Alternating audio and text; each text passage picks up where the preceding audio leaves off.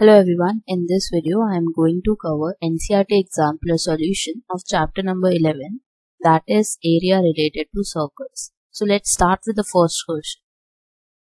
It says if the sum of the areas of two circles with radii R1 and R2 is equal to the area of the circle of radius R.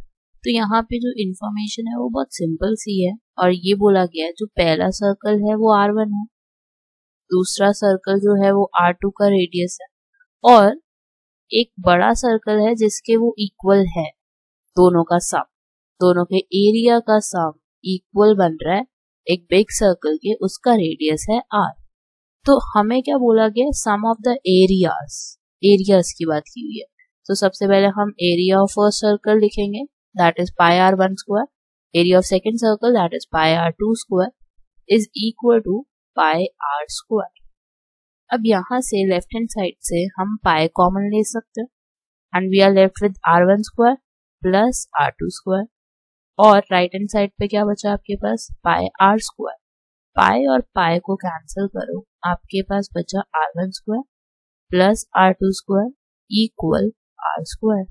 So out of these four, B is the right option. So first question number 1 answer is B.